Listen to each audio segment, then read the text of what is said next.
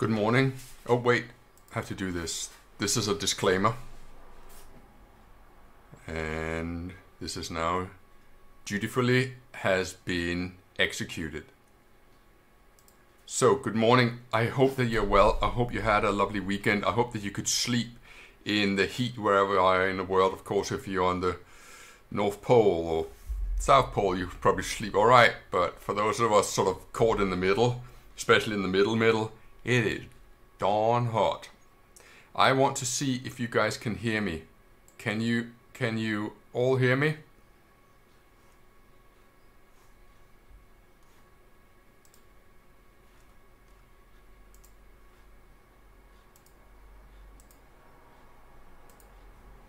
So, looks like you can hear me. Right, next thing I'd like to do a latency test, please. Five. Okay, I got a 3-second delay. The 3-second delay seems to be the minimum that I have achieved.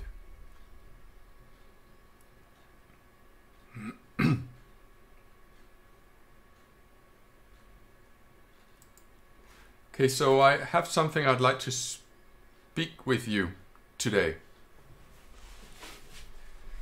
So I just want to say good morning and tell you I've changed my t-shirt, so you know you can't knock me for wearing the same t-shirt twice.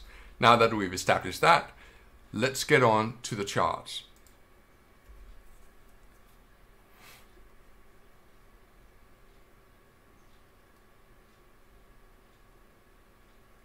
Unfortunately, my PC, the PC that I have ordered, has not arrived yet.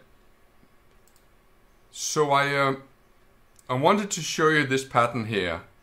We go out on a 4-hour chart, and it's pretty clear to see that it looks like a distinct possibility that we have reached a top of a range. So I'm just going to sort of amateurishly try and draw this trend line from this point here. And we're just trying to capture as many of these tops that we can. And hopefully you should be able to see the point that I made earlier on. If we then hone in on a 10-minute chart, you see, okay, wow. Now, I got a swing long position in the DAX, and I've been running that since 487. If there was something that would get me to start closing my position, it would be a pattern like this. Sorry, it would be a pattern like this one here. So what I'm going to do now is to start taking some profits off this position here. So I'm going to start doing that behind the scenes. But that's not really what I wanted to talk to you about.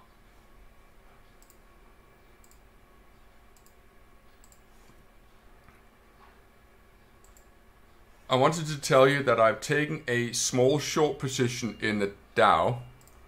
You see that down here. Now, what I want to talk to you about is why have I done that? And in order for me to show that on a chart, I would need this streaming software to be able to show you my other chart package, which is an e-signal chart package. And I haven't quite figured out how to do that yet. So I'm going to have to explain it to you, like, well, hand gestures. And I think that's the best way of doing it at this point in time. Hang on, I just need to close a bit more here.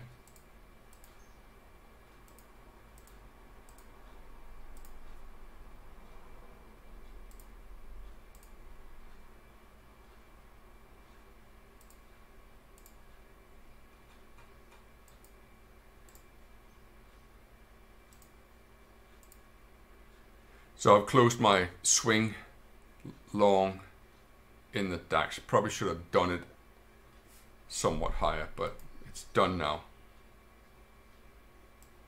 And I'll do the same for my FTSE.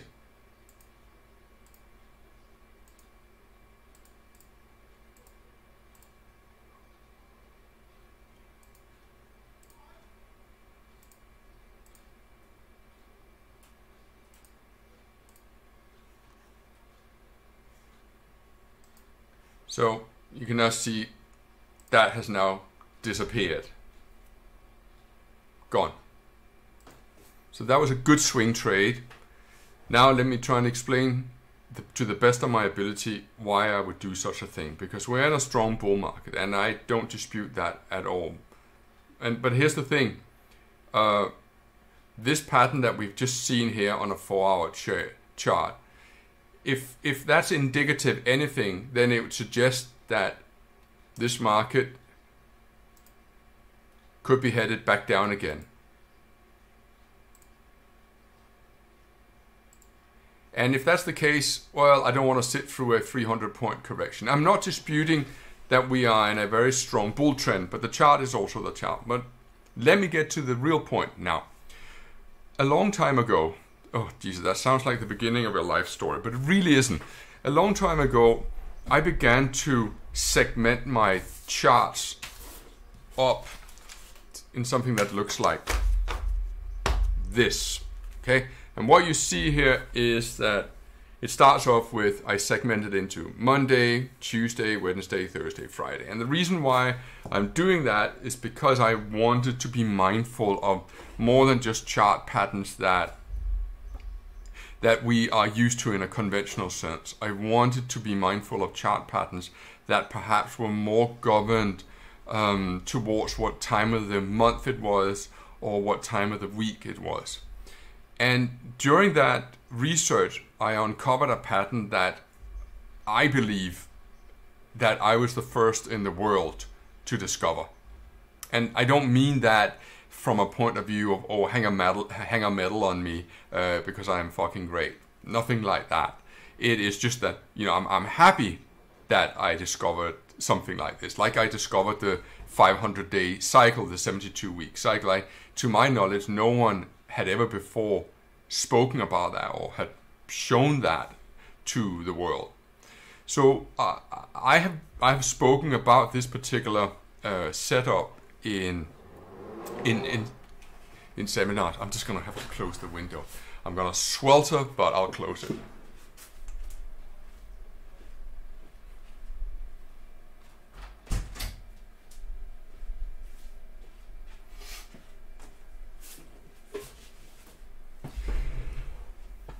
Thanks for your patience. Might not be the best of idea in the world to wear a long sleeve t-shirt either. I am mindful of that. My Dow position, just want to reiterate that. I have shorted the Dow at 34,502.4. And I just want to show you the proof of that. Here it is. It's right here. It's called in real time. I know that because moments ago it was it was actually in minus. I haven't got a stop loss yet. That's why I'm not announcing it in the Telegram group. So let's get to it. Why would I do something like this? Well, during my research days in this, and just be mindful, I have spoken about this in a seminar, and I can bring up that PowerPoint if you want to, but it's a very long PowerPoint, and I think it might not be so suited for a Monday morning. I think maybe we should try and find an opportune time during the week where I could go through this. But what the pattern, what some of the research that I uncovered was that whenever you in the Dow Jones index, and please listen very carefully now, I mean listen, don't just pretend you're listening, but really listen. When we look at a chart, it could be any chart from a brokerage, what we see is the continuous trading flow over a 24-hour period. And some of this may even be the broker making up their own prices, simply just provide a market, becoming a market maker. So in the old days, for example, you would have a DAX chart during the night, but the DAX wasn't actually trading during the night. It was merely the broker that made a market during the night, and they did that by following whatever the Dow was doing. And so if the Dow rallied 10 points, they would mark up 2 or 3 points on the DAX index. But these days, many of the futures, like the FTSE future and the DAX future, trade throughout the night. But and the FTSE, sorry, the US indices, obviously, they're trading pretty much 23 hours and 30 minutes every single day. So back to it. This pattern that I have uncovered does not take into account what happens, what I call outside hours. So you differentiate between inside hours. That's when the US stock market is open, and that opens, let's take using the time from New York, it will be, I think it's 09:30 Eastern time, or is it 08:30? I don't actually remember. 09:30, 10, 30, 11, 30, 12. I think it's 09:30 because it's always 5 hours behind the UK time and 6 hours. And so since I spent 20 years of my life in London, then you sort of get used to that. So, oh yeah, it's a... Anyway, so this pattern is purely focused on what happens between that moment when the stock exchange in New York opens and it closes. And so what the research uncovered was that when you, during the Friday trading in the Dow Jones index, I'm going to repeat that, if during the time the Dow was open during the Friday, if the price during the Friday's trading was unable to surpass the highest point of the Thursday, the day before, wherever you closed that Friday, the odds were more than 90% that during the following Monday, whatever low was made on the Friday would be retested on the Monday. And so if we're looking at the Dow Jones index right now, so here we are, and the low on Friday was 34,224.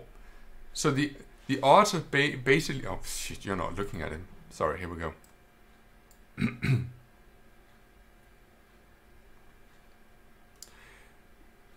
So the odds would then dictate that there's a very high chance that we are going to see the Dow Trade in negative for today,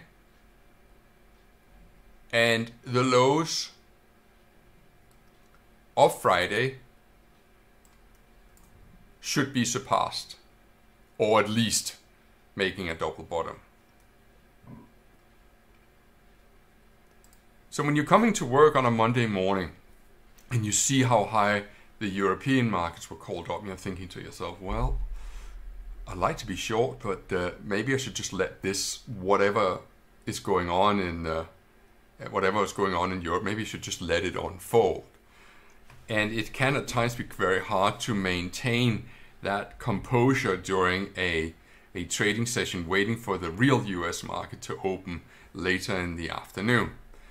So, and of course I am, as any trader is, I know that 8 hours of wait can be a long time. But that's the pattern, and that sample space covers 10 years. So for 10 years worth of data, I've gone back and I've said, right, and because I do this manually, I've gone in and said, was Friday's high lower than Thursday's high? Okay, check, yes it is. What happened on the following Monday? If it wasn't, then I just didn't even look at it. It's just, well, then it didn't have any relevance. And all the documentation is something that I can go through with you in the PowerPoint. I'm going to just see what you guys have.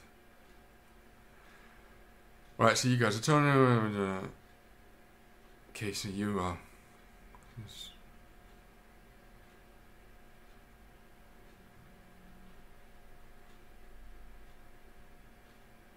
Right. Right, look. I'm just looking through the comments, just wondering if there's any questions. That's all. You're very quiet this morning. I don't blame you.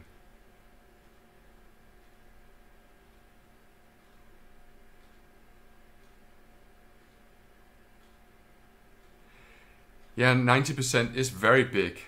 In fact, it's so big you have to wonder if I had made a mistake. Because it's rare you get something like this in the financial markets. That's why, as you can hear in my voice, I'm not exactly selling it very hard, am I? It's more like, hey, you use this information whatever you want. Okay, let's take some of the private questions from people. Have I got my new grade and my new PC? Sadly, no. I got new microphone equipment. I bought extension leads. But they called me and said that they had done a stress test because of they had implemented a Kingston RAM. They've upgraded the RAM, and then they'd done a stress test and it failed. And I said, of course, I'm grateful that they have done a stress test. I'm just a little bit sad that I haven't got my PC yet. Are you familiar with Al Brooks' 18-bar rule? So I'm gonna be honest and say no, because I think my answer is vague. I am vaguely mindful of it. It being that if the market has not done a new high or a new low within 18 bars, the odds are high that we are in a trading range. But I could be completely wrong about that.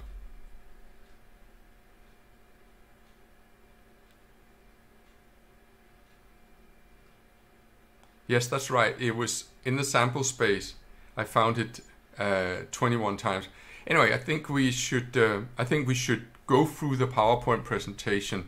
So maybe I'll just talk to Lenny about this because it's going to be quite a sizable presentation. I was almost right. Well, Peter Connor, why don't you just type the definition?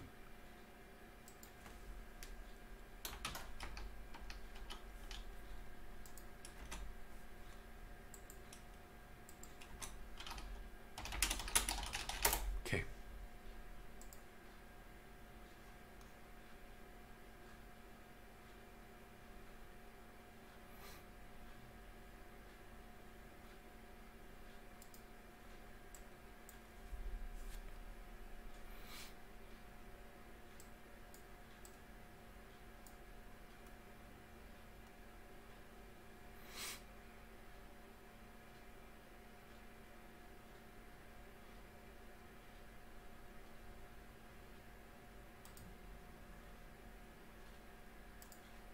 This is the FTSE on a 5-minute chart.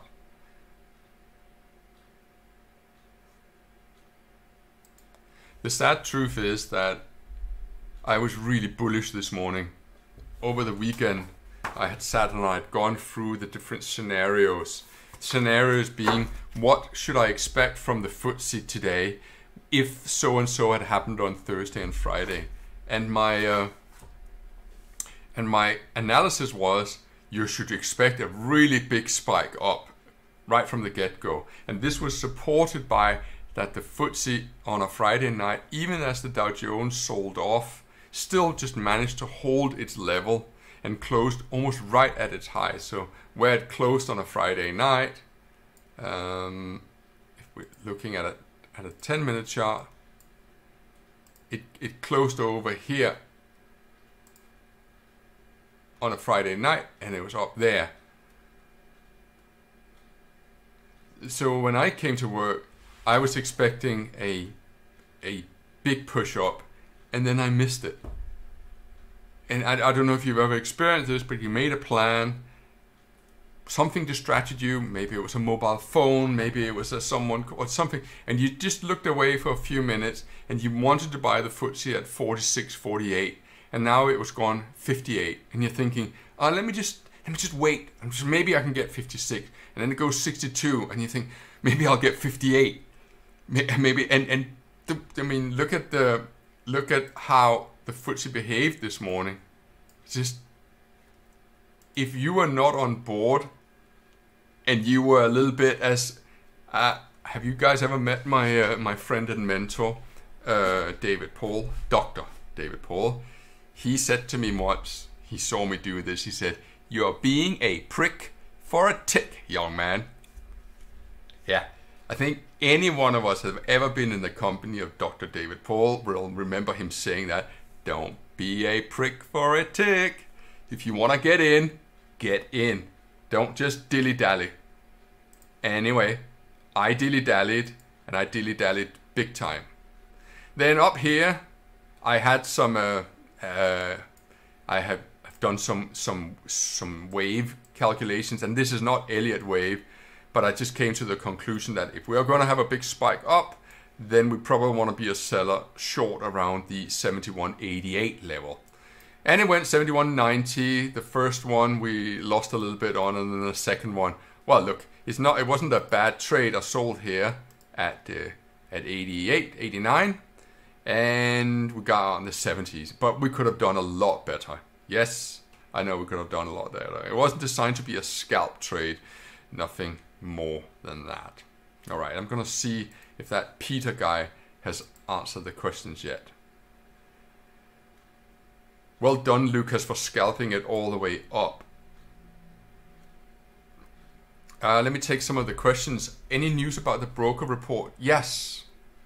So the broker report was filmed on that day off, and the guy who filmed it, he's going to put it together. He's starting that today, so that would come during the week.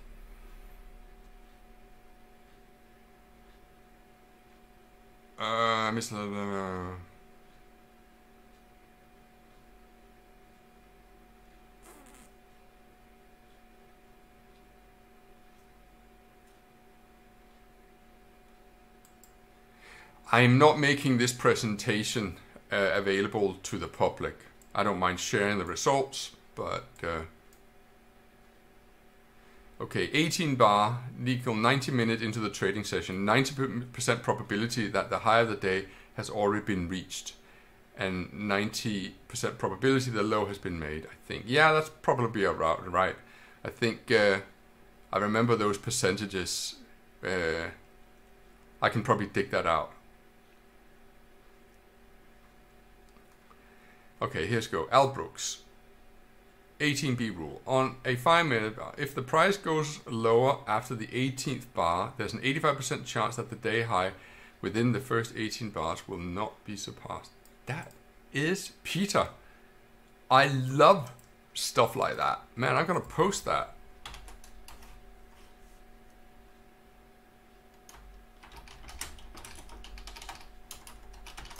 Now that's sharing.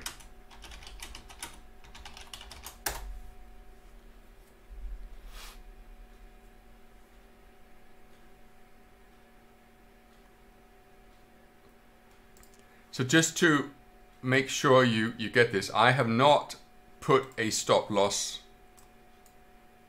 on the Dow position. I could have put a stop loss in, but I just chose not to. Ben, this would be in hours.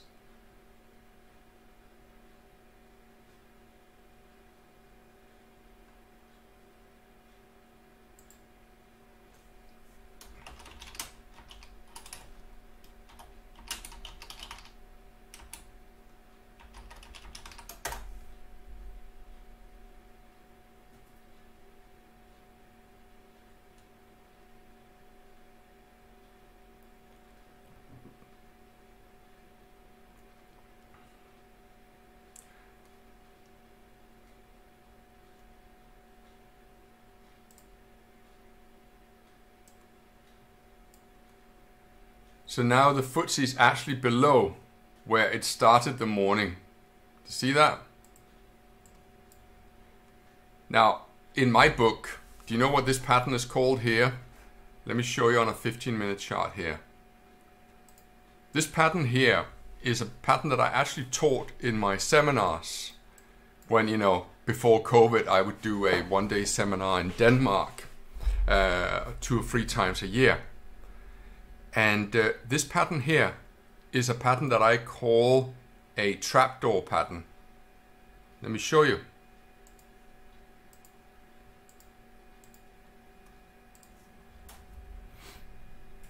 The market bulldozes its way higher.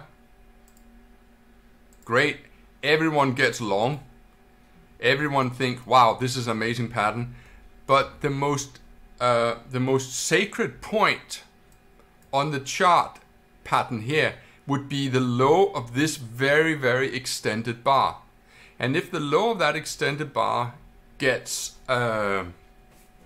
surpassed, it completely invalidates whatever pattern whatever bullish overtures that you are seeing. And it would suggest that this market is headed lower. Let's take a look at the DAX as well. Now the DAX hasn't quite done it yet. The DAX is still up for the morning.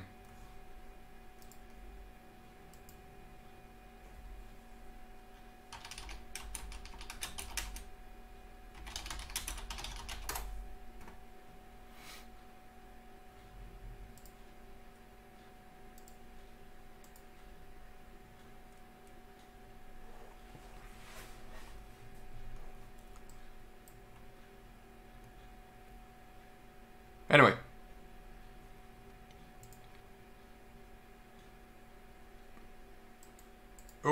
so I was asked, how do I prepare in the morning? Well, a lot of the, look, and I think this is something that I would like to spend much more time on at another point in time. But I can't deny the fact that I am absolutely sweltering up in my office today. And I perhaps want to actually strip down. And I know that you probably think, oh my God, it's going to be turning into a Magic Mike show. It is not going to turn into a Magic Mike show. This t-shirt shall remain on. I am not Matthew McConaughey that will use any opportunity to take a shirt off. But I perhaps would like to keep this session a little shorter. Now girls, calm down. Calm. I would really like to spend some time with you where we go through how you prepare for the trading day. The way I see it is that when you start off on a trading day, you're going to have to contend with a certain amount of scenarios, and there aren't that many scenarios. And let's take, for example, a couple of typical scenarios that you will be familiar with. The market will either gap up or the market will gap down. Now, the severity of the gap your response will be somewhat dependent on the severity of the gap. If it's an enormous gap, you might brace yourself for an enormously volatile trading session. But if it's a minor gap, then you might be thinking, well, it's probably going to get filled. But if you have a gap up, and I know I'm stating the obvious here, the market can either carry on and we have what's called a runaway gap, or the market can turn around and it can work towards filling the gap. Yeah, I know I've stated the obvious. Please just bear with me 1 second, because I'm not in the business of stating the obvious. That's what this whole channel is about, that we do it in real time, we do it live.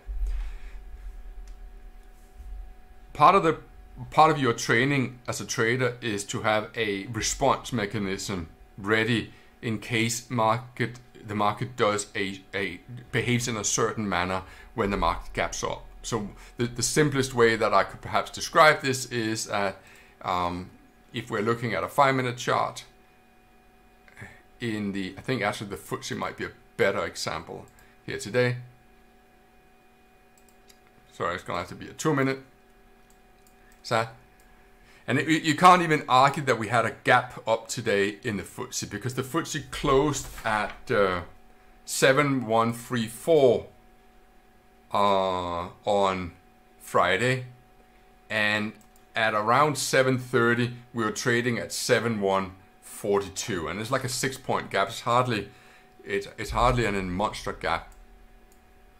So what we have to do as traders is we have to have a response mechanism ready depending on what we're seeing. So if we saw, for example, a double top shortly after the open, as what you're seeing here, then we might want to say, okay, that's a double top. I recognize this as a double top. Maybe I'm selling the double top because there's the lowest risk to my capital. Or maybe I'm waiting for 2 black bars before I will sell short. And I use black bars. They could have been red bars, whatever you use as a color denomination. And of course, the same could be said for a gap down. I know that a friend of mine called John Piper, he has a system that he uses called,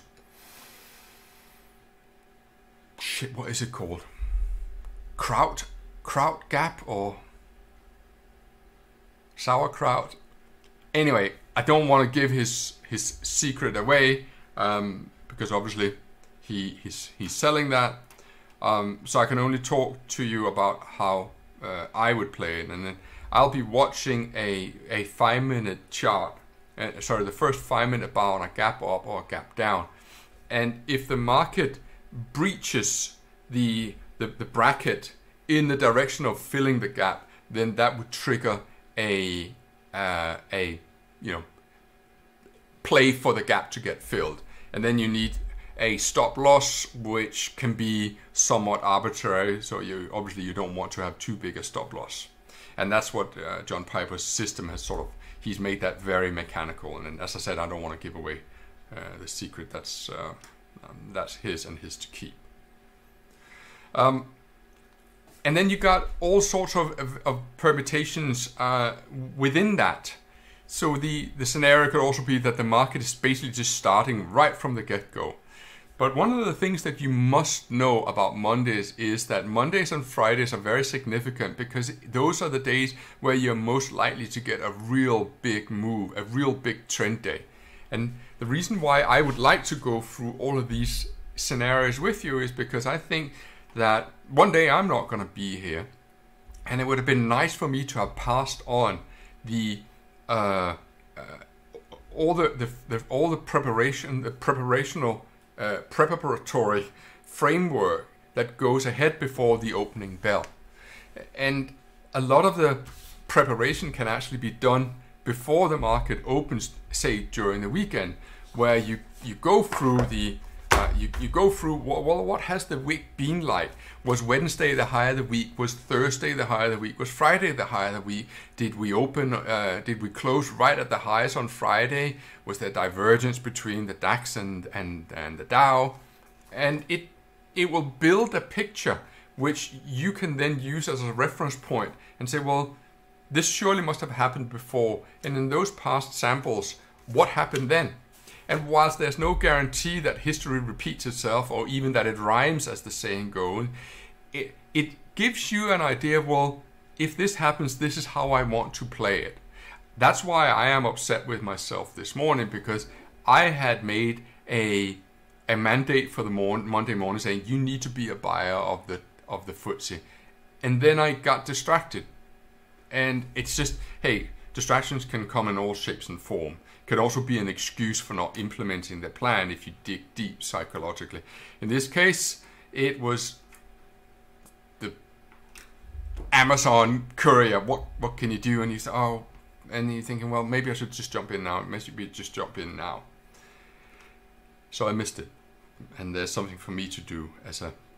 I need to reflect upon that as well, because I'm not really in the business of missing a 30 or 40 point move in the FTSE. That's a big miss.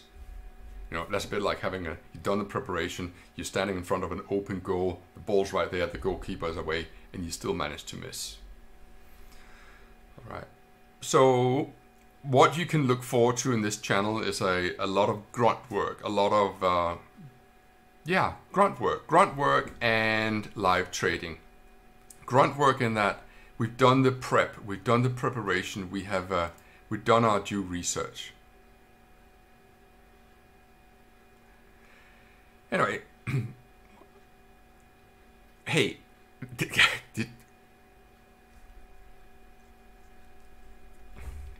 don't be sad I won't be here one day. None of us are going to be here. One day we're all going to be gone. It sort of gives you being mindful of your own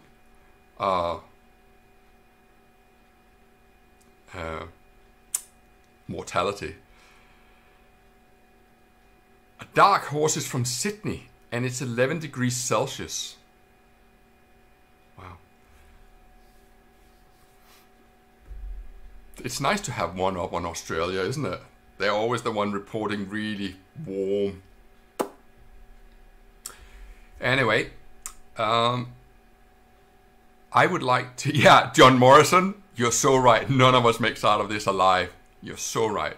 So for those of you who are watching this in the time to come, these are just comments that I'm reading. Now, I'd like to give a big shout out to a gentleman called Yavi Ozola. Yavi Ozola on Friday basically time-stamped everything that I did, and I'm absolutely amazed at what he did.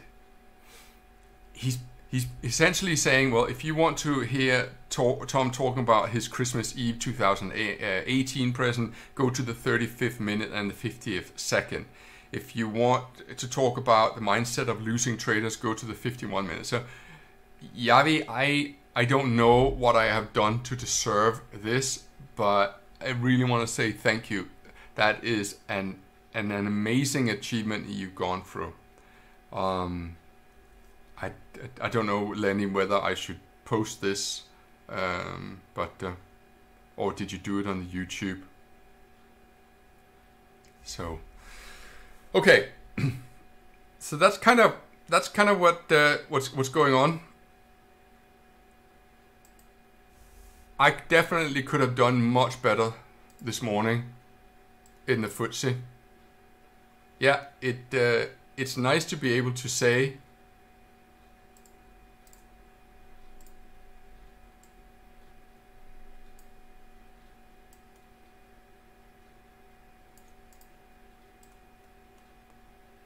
how do I move this?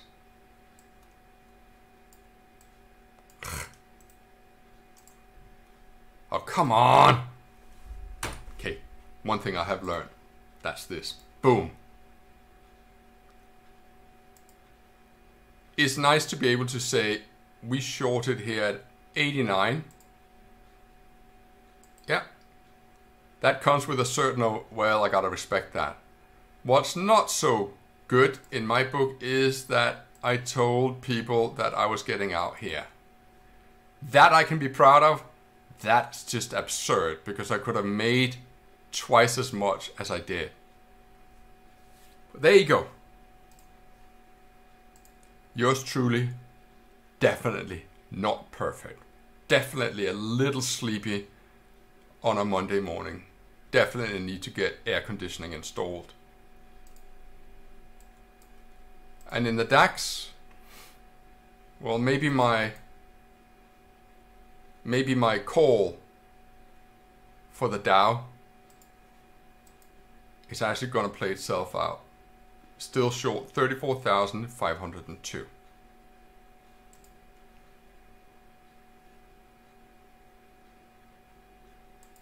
So it's been a bit of a fragmented streaming session. I hope you got something out of it. Richard Dennis would most certainly not be proud of my exit. You're absolutely right. All right. I will begin to dig out those PowerPoint presentations. I did it for a brokerage up in London. It was the first time I did it. I think it's an Italian broker called Finico. Some really nice guys work there. If you guys are tuning in, big shout out to you. That was a pretty cool afternoon. It was down in your basement, and that was the first time I spoke about these the day of the week patterns. I don't think I did that with CMC.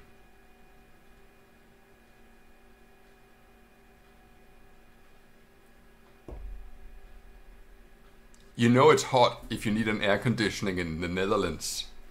Not exactly famous for your warm weather. Alright. Hey guys, I love you all. I will see you for the US session. And I will dig out the PowerPoint presentations. And then I want to ask you something. And this is important. When are we going to have holiday this year?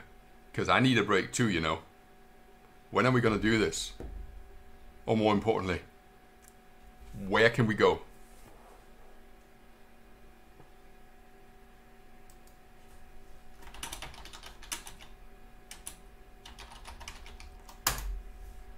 I need a holiday.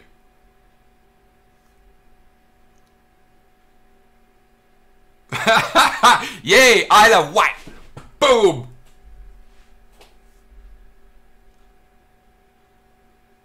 Australia is locked up. Ah, Mick, I'm sorry about that. I want to say hi to a few people. Thanks, Peter. Peter Amner, Vigilante, Eichler, Metahan, Kevin, Edward, Nabil. Thank you guys. Andreas, Fender Bender. Hello, Anna from Portugal. Andreas. Someone from Mallorca. No, he's probably want to go to Mallorca. All right, Martin. Apparently Dubai is open, but you have to put up with 45 degrees. Come to India. Don't you have a lovely... you know, the people of the United Kingdom call it the Delta Indian variant. And I think they're a little bit mindful of sending people to India or accepting them coming back. Bordeaux. I surfed in Bordeaux, down by Biarritz. Okay, Neville. If that's the case, I'll find it. Cape Town. I can't tell you how much I enjoy in these sessions. What I enjoy most here is that you guys are contributing, that you want to make money as well. You are contributing. A big shout out to Peter there. That was incredibly nice of you to share what Al Brooks has been doing. And I know I'm a little bit sleepy this morning. You can probably even tell in my eyes. So I'm not exactly the eye of the tiger. I can't thank you enough for all what you're bringing into this as well. It's just we're helping each other. And that's important. We can still get what we want, all of us, make big bucks, whilst dragging a few of the slower ones with us as well. All right, greetings from... Now here's a funny one. Take a look at Benjamin's post. See, Benjamin, he posts and he says Istegade. Now, what you don't know about Istegade is that that's Naughty Street in Denmark, in Copenhagen. Now, Naughty Street is where all the pawn shops are or were. Now, apparently, Istegade is very up and coming. But still, there's a few seedy elements around there. But in the old days, when I was a little youngling, Istegade was this place of fascination because there was pawn shops and tools shop, if you know what I mean. And we're not talking about DIY, although we are talking about DIY, but it's not DIY on the home front. Oh my god. Quit while you're ahead here, mate. Quit while you're ahead. Ha.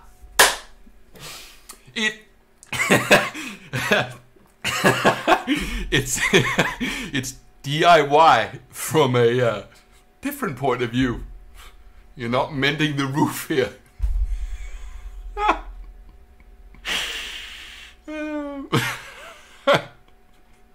So sorry, Benjamin, for giving away the game. Oh. I think I should just quit now, because this is... It is the red light district. You know, Amsterdam, that's what Istegade used to be, and maybe still is a little bit.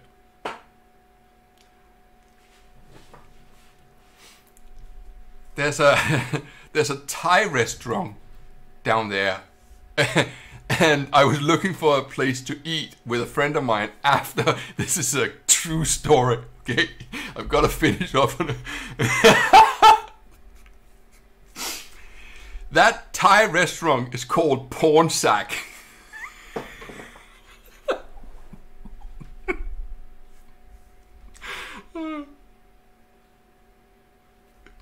I just gotta go. I just gotta go now, because this is no longer trading. Bye. Oh, Jesus.